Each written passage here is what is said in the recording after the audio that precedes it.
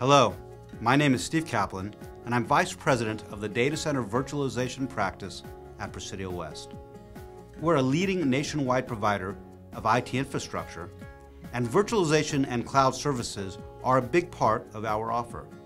One of the most important aspects of all of our engagements is to be able to show our clients how the solutions we propose provide the features and functionality required to successfully meet their objectives, while at the same time delivering an acceptable ROI.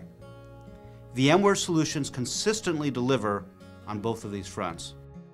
When I examine Microsoft's claim that their solution is far less expensive than VMware's, I find some flaws in their methodology.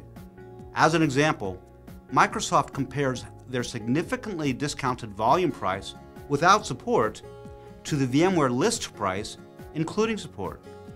It would be much more accurate to compare the list prices, including support, for both solutions. As another example, Microsoft pits their products against VMware's highest editions, but when based upon functionality, they should be comparing against VMware's lowest product editions. The VMware Cloud Infrastructure Suite delivers far more features and functionality than the Microsoft ECI bundle used in that comparison. My analysis shows that when comparing appropriate product versions, support, and list prices, that licensing for both solutions is essentially a wash. Microsoft's comparison also ignores the virtual machine density advantage that vSphere has over Hyper-V. Third-party tests have shown that vSphere enables 20% more virtual machines per server.